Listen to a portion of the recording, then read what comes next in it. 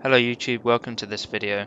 So I'm doing this to see if it's worth getting high-end hardware for modded city skylines.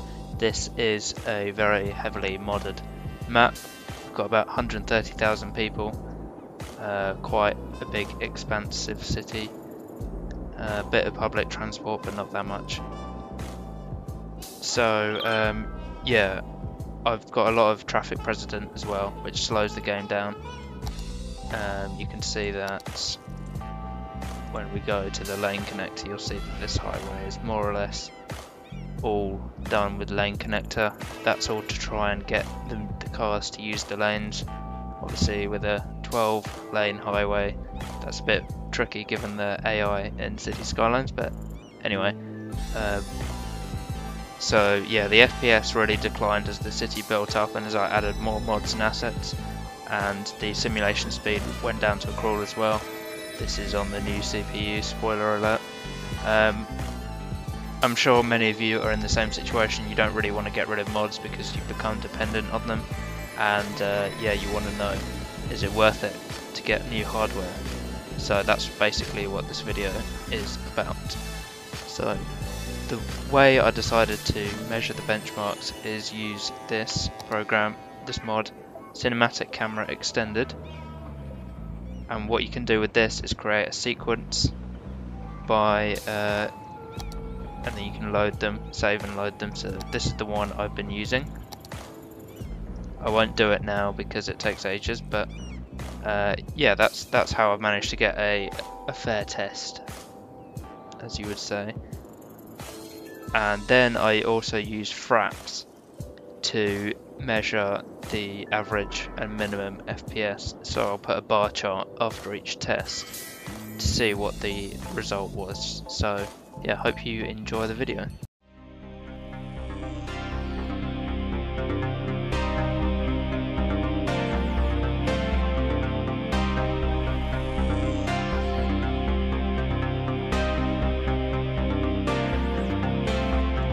First things first then, the CPU comparison. And there isn't that much difference, but the values seem to change quite a lot, and one CPU will be better on one part of the sequence and the other on the other part. So the Intel started off strong, now the AMD CPU is taking over dominance, but as you go a bit further you start to see the Intel CPU take quite a substantial lead. I'm not exactly sure why this is, but it seems to have quite a big effect, because when you look at the overall benchmarks, the Intel does top the charts. And it's a similar story with the GTX 1080 Ti.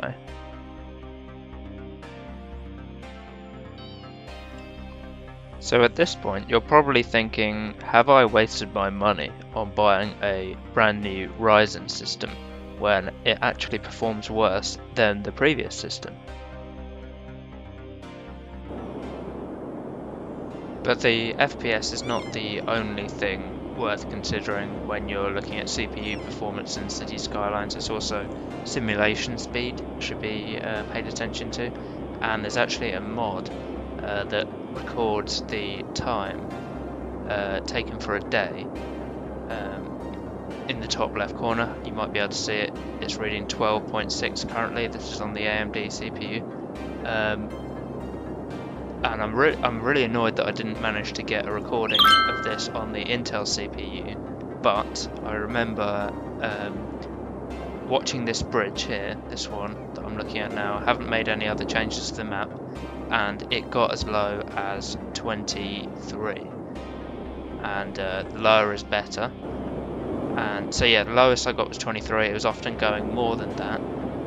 This on the AMD CPU, as you can see, is 13.1, and it can go below that. So that's actually a massive difference, almost half. So the AMD CPU is much better apparently at simulation speed calculations. Another thing worth thinking about when it comes to CPUs is the startup time. Now I'm not really, and by startup time I mean when does the simulation speed stabilize in the game. I'm not sure if anyone knows what I'm talking about, but it's basically when you start up the game and the cars will kind of really slow down for a while. This number here will go up quite a lot, and then it will stabilize after a while. Now that's only really when you've got quite a high population, 130,000 I've got, and also when you've got a lot of stuff with the traffic president mod, as I have. But yeah, when you start up the game, it just kind of waits for ages before it stabilizes, and on the Intel CPU that took like 10-15 minutes. It was really annoying. On the AMD CPU, you barely even notice it. It happens a bit, but yeah, it's over in like a minute. Because this number here on the Intel went up to like 50 before it stabilized back to like 25, and on the AMD it goes up to like 15, then stabilizes back down to 12. So yeah, that's another big advantage to the Ryzen system.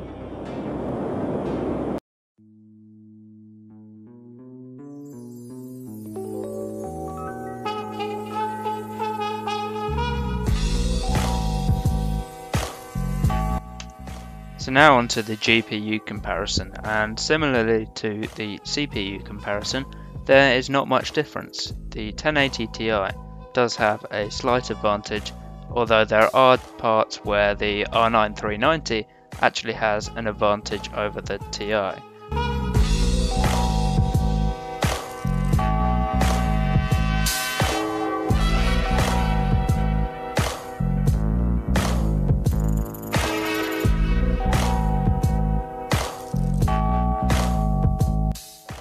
Another thing worth noticing is the VRAM usage. Both systems are more or less maxed, with the R9 390 having a maximum of 8GB and the GTX 1080 Ti having a max of 12GB, and it is actually using all of the memory of the VRAM on both of them, so this probably accounts for some of the performance difference we see.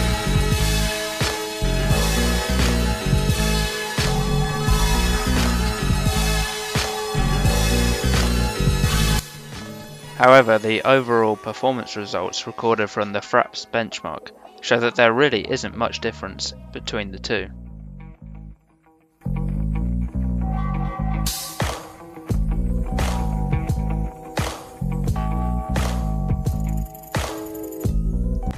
Another topic worth bringing up would be the Radeon Relive software versus the Nvidia Shadowplay. And I preferred the Radeon Relive because you could actually record directly from the game, whereas on the Nvidia it's definitely a glitch. I had to start at the desktop and record through all the loading screens and everything. That was a bit annoying, and it took me a while to figure out why it wasn't working initially. So that's one niggle I have with the Nvidia side. Also, you have to create an account with the Nvidia graphics card, which is quite annoying.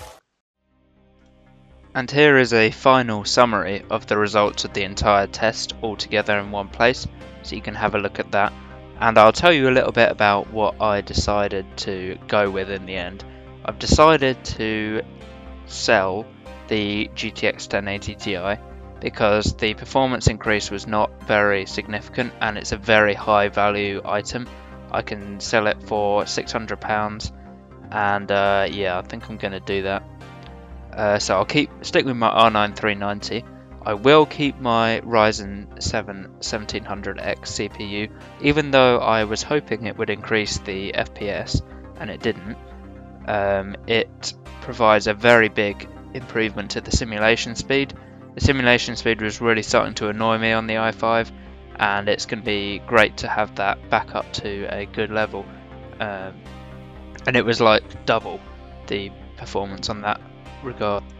So yeah, it looks like I'll be coming away from this with an all AMD build, and yeah, the moral of the story is that upgrading your hardware will not necessarily solve all your problems with people who use lots of mods, but if you want that simulation speed improvement, you're going to need an 8-core 16-thread Ryzen CPU.